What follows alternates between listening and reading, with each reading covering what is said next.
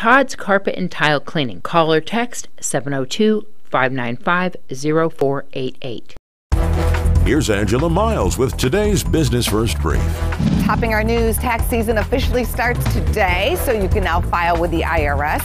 It's expected some Americans may be surprised by a smaller refund this year. The average tax refund last year was around $2,700. On Wednesday, President Trump plans to sign the U.S.-Mexico-Canada trade agreement at the White House.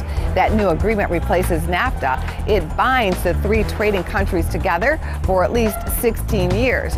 Among the rules, 40% of automotive parts made in the USA, Canada, and Mexico will be produced by auto workers earning at least $16 per hour.